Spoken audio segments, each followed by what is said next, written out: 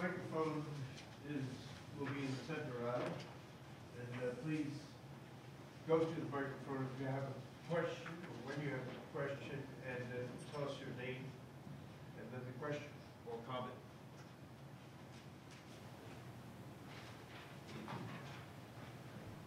Hi, Rutledge from MIT. I have several questions, but I'll try to keep them short. Let me start with the carbon nanotubes. Are you seeing any secondary toxicity issues due to the metals, or are you removing the metals of the nanotubes? We've been working with our supplier to remove as much of the metals as possible, and we actually have a collaboration going to make it a CGMP compliant process so that the carbon nanotubes would indeed be approved by the FDA.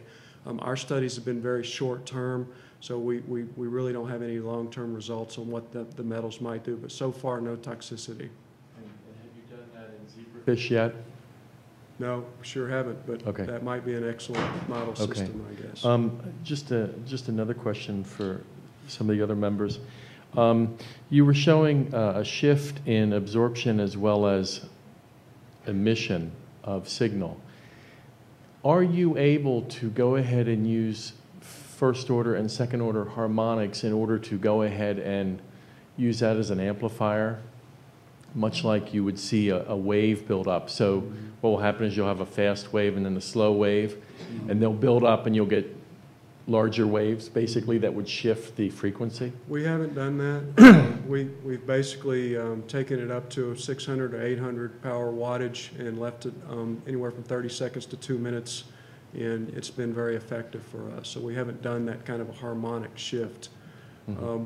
One thing I would like to say, though, is we chose not to pursue the near-IR mechanism of heating the carbon nanotubes because a lot of the tumors that we want to treat are deep tissue tumors.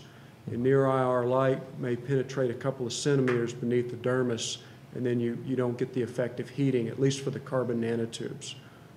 So I know that's unrelated to your question, but I did want to throw that in. That's fine. The other guys, about harmonic effects and the different thicknesses of coatings? I don't think it'll have any effect on the nanoshells. No. And the donuts? Don't know about that. Probably not. Okay. You need to be right on frequency. Thank you.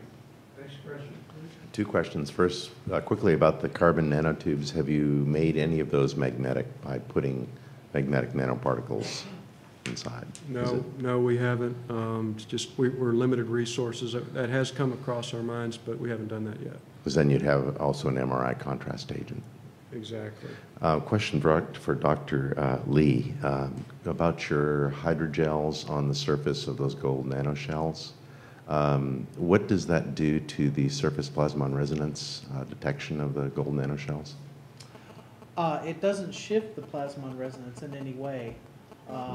It will, because scattering can occur from the surface of the hydrogel, Mm-hmm. so you can get a reduced input of light to the nanoparticle surface. But typically for the lasers that we're using, and you can see from the modulation experiments that we've done, we can supply enough energy to certainly raise the temperature a few degrees just in the simplest. So even with fairly thick hydrogels, you can still get surface plasmon resonance. We doubt that that's going to be a problem, particularly in the near infrared.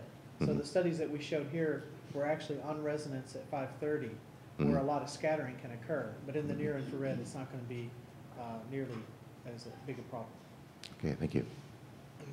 Another question, name, please. Yes, Philip DeShong from University of Maryland for Dr. Doggett. Can you actually do coupled assays since you can get RNAs in to DNA pieces to turn off the DNA using small interference?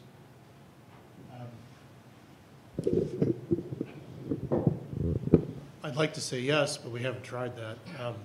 I think that is the idea, is how can you start using perhaps non-natural or engineered control mechanisms to turn on and off gene expression. And RNA-based techniques are certainly very doable either at the transcription level or the translation level.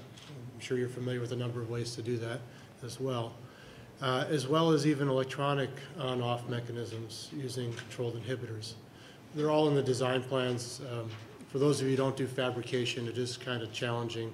Once you do make the structures, you're cranking them out on the wafer scale, which is great, but that's basically where we're at. I'd like to ask Dr. Burgess how much of these nanotubes you can make. As you know, one of these way out projects in space is to build a space elevator, and it's going to be at an orbit of about 500-600 miles above the southwest Pacific. So, and nanotubes are one of the possibilities for the change.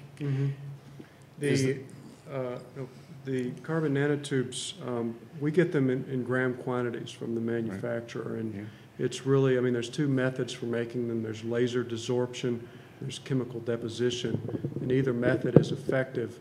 The multi-wall nanotubes have imperfections in them, but they're very reasonably priced, whereas the single-wall nanotubes don't have those nicks in the constructs, but they're much more expensive. But for most applied materials applications, the multi-wall are just fine. Is it within imagination you could make miles and miles of this stuff? I think theoretically, yeah. I mean, I'm thinking on the micro scale, but possibly. Another comment is much of what we've heard in this session and dealing with cancer therapy has to do with what is the standard model for cancer therapy, that is killing cancer cells. Now, that unfortunately is not a totally successful approach, and hence the great difficulty in treating many cancers. So essentially everything we've heard about cancer therapy is directed towards that goal, which is the general goal in among oncologists. But there may be other methods of dealing with cancer, and I discussed one today for a certain yesterday rather, for a certain percentage of cancers. Antiviral treatment appears to be a treatment that, and a totally different approach might be needed for that. For example, targeted antivirals. So I just mentioned that as I think something that will be developing in the future. And Dr. Molnar, you mentioned, talked about 3D studies of cells.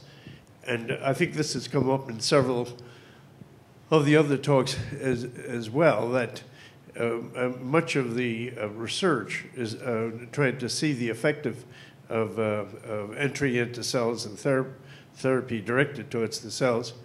Requires two-dimensional tissue cultures that are on surfaces.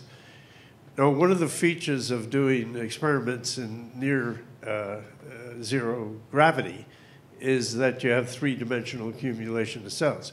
And that much more reflects what actually goes on in the body. And this very important structural barrier, you might say, to having a natural accumulation of cells, that can be eliminated in space. However, unless things go until the space labs are completed, and there's a crew of 6 or so up in the European lab and Japanese lab and the US lab, that'll be a while. There is a device that was developed at the National Institutes of Health and by NASA, the rotating wall vessel, in which in effect you rotate the medium in which the cells are contained, and you get something like a zero gravity third dimensional effect. Now, these things are widely available. I think widely is probably not the right term, but they are used a lot at NIH and elsewhere, and that's a consideration. These are quite practical applications. I think 2 of the speakers spoke about the generation of power, using solar power or other sources. I wonder if we could hear a bit more about that.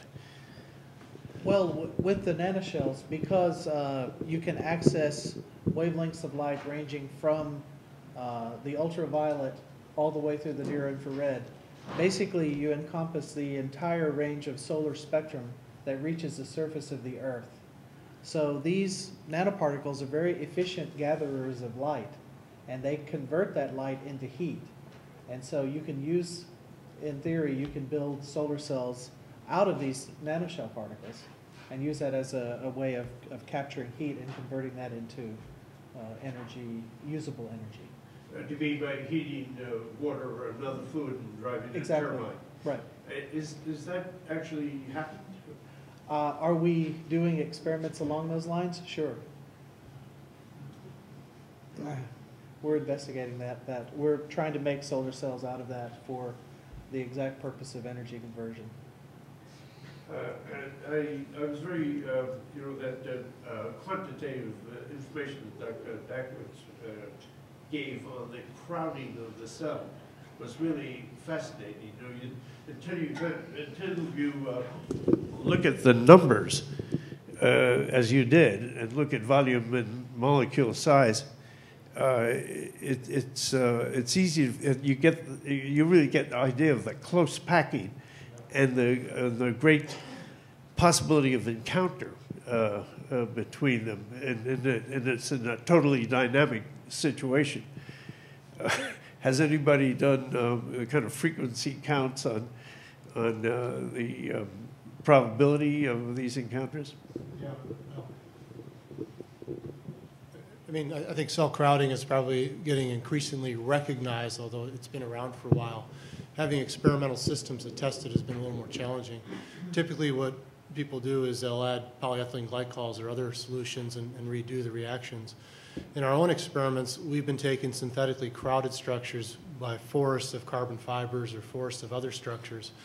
And what we'll do is we'll run Monte Carlo-based simulations and correlate what we see experimentally. And so to basically estimate diffusion across these membranes or transport within a forest of these, we can accurately, we get the experimental data and then we fit that back to the Monte Carlo simulations. And we can tell you exactly how many times it encounters in different spots. And now what we do in parallel with this in other funded efforts in our lab is we do the same experiments on E. coli cells. And we've developed systems where we could positionally localize proteins of interest. And second proteins of interest would be fluorescently labeled. And we use that to, and again, we do the Monte Carlo simulations and the bleaching, et cetera. And we could basically pull out from that the protein-protein interaction strength as well as the anomalous diffusion coefficients and how long it resides in these areas. But crowding, basically, if you're stuck in this environment, the other slides I'll use by analogy is like a poster session. If you're ever at a crowded poster session at a scientific conference, they're organized in a certain way that you're going to get certain people to keep communicating. And they're crowded enough that you're stuck reading posters you may not have wanted to. And that's very much of how information exchange undoubtedly occurs in biological systems. And oftentimes there's catalysts around, other than water, to help kind of facilitate this exchange of information and energy and materials. And undoubtedly cells are organized in very similar ways. And I think the more evolved the cell system is, such as eukaryotic cells, et cetera, it's taken to another degree of organization. And even bacterial cells, they've been long thought to just be bags of goo, but they have cytoskeletal structures themselves. They're organized in distinct ways. It's been demonstrated that RNA expression often can occur in the region where it's needed in the cell, et cetera. Well, thank you. One further question, and then we'll... One quick question for Mitch, following up on your modeling. Obviously, these models of synthetic biology are useful for understanding cellular behavior, but it also begs the possibility of trying to make synthetic cells of very limited and very specific function that might be highly efficient. And we've talked about that previously in the conference for possibly keeping things oxygenated while blood is not, for example, but there's many other possible functions. So is there an active program in terms of designing synthetic cells, if you will, for limited use? I mean, I wish we could say active. Of course, I mean, a lot of what I'll present here I can't really write in an NIH grant. And it's hard to do this stuff and have people appreciate or understand it. I think this meeting's kind of unusual that way. But some of the things we've been trying to get funded are reaction systems for energy transduction. For example, biomass. How do you take biomass and turn it into ethanol or something else? A lot of these processes are carried out by communities of bacteria or by systems which we really don't understand yet. And of course, they're mutually exclusive in a single organism. But in a synthetic system, you don't have that concern. And I think one of the things we realize when we do this designing point of view is that when you do metabolic engineering in live organisms, those cells are not here to do your bidding. They're here to survive. And so hence, when you try to get them to run a process, it's often deadly to the cell. And I think in a synthetic environment, we wouldn't have that concern. Obviously, we've got a lot of things to figure out, but I think that's one of the dreams in the long run. Why couldn't you use that in an NIH grant? So I'm on the bioengineering panel, and I've seen the proposals come in, and I understand the comments that come back. I think we've been funded by the NIH for the last 6 years, or certainly 3 more to go before another renewal has to take place. And I think we got fortunate with just the right round of reviewers who appreciated a very different approach to sensing and actuation using cell mimetics as opposed to classical electrochemical and other techniques. If there are no further questions, we could have coffee, and when should we come back? 15 minutes? 50? Okay, so I make it 10:24.